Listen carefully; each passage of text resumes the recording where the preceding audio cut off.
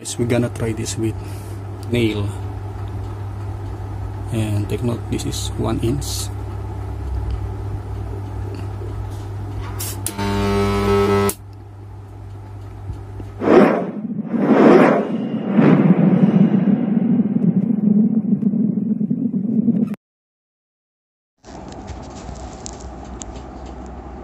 Welcome guys in my YouTube channel. We're going to make spot welding machine.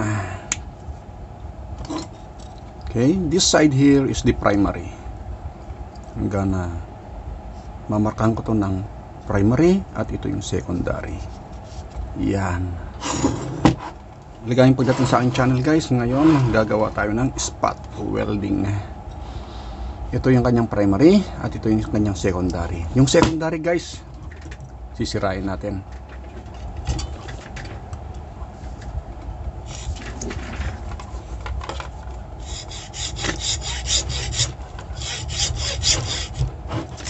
Careful not to damage the primary windings guys. Mag-ingat na wag natin malagari yung kanyang primary windings.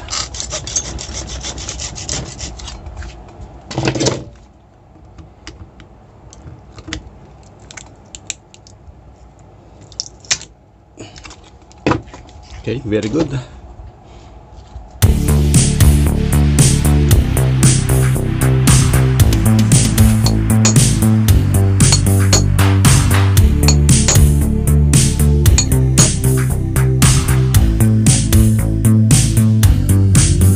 Here is it, our transformer now guys.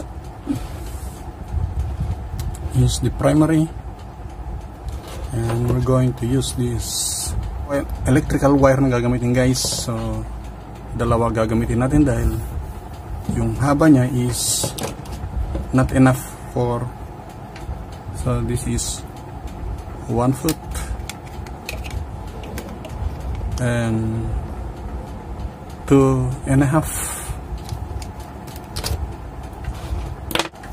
Okay, I'm going to use 6 mm electrical wire here.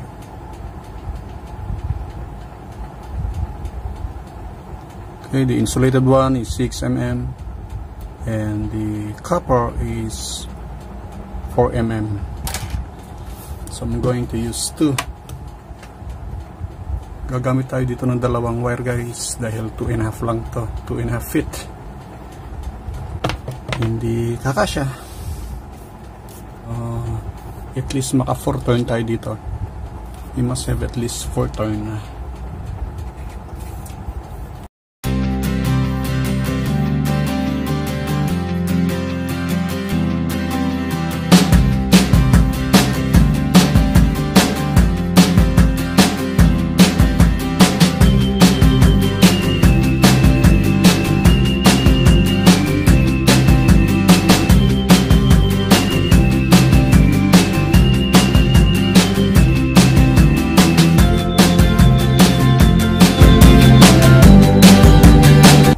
Guys, we got it. 1, 2, 3, 4. We got it. 4 ton.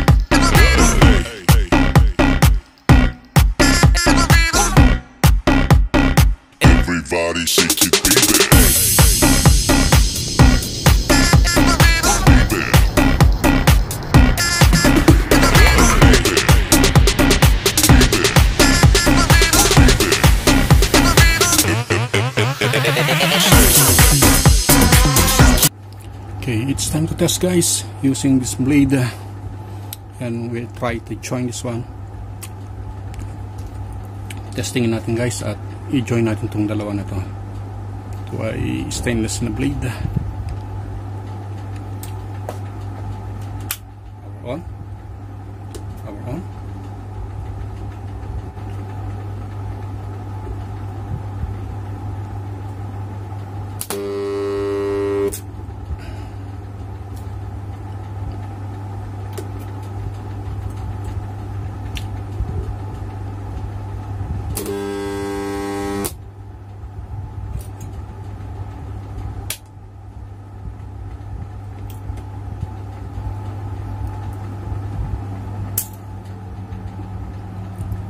Okay, guys, ito na siya. Ayan. Ayan.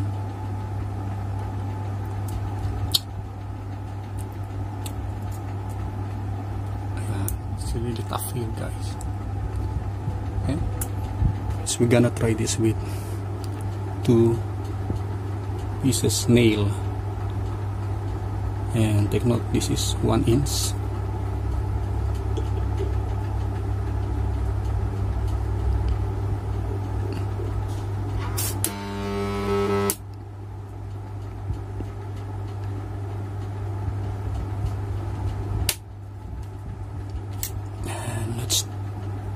Check.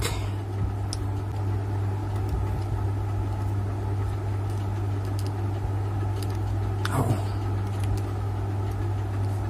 Okay. Okay, guys, now we're going to install this 24 volts DC fan here.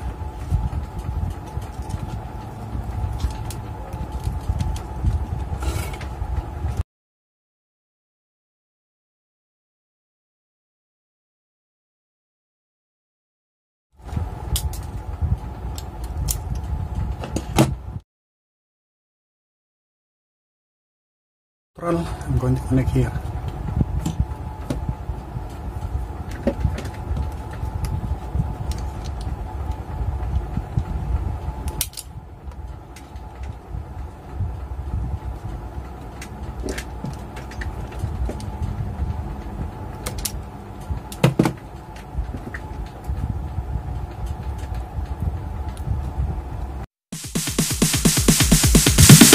Sorry, it's DJ.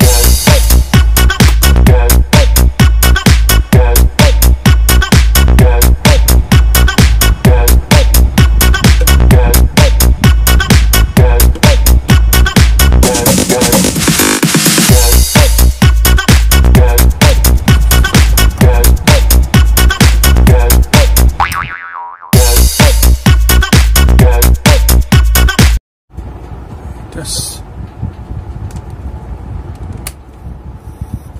Now we have a cooling fan now.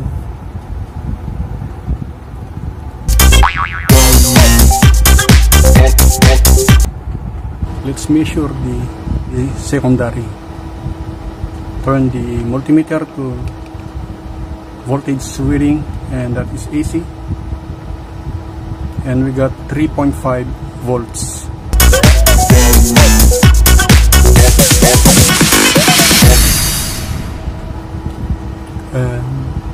Testing natin, guys, gamit ang dalawang 1 inch na pako, and take a look with the AC ampere. I'm going to focus here, and let's see. Test natin, guys.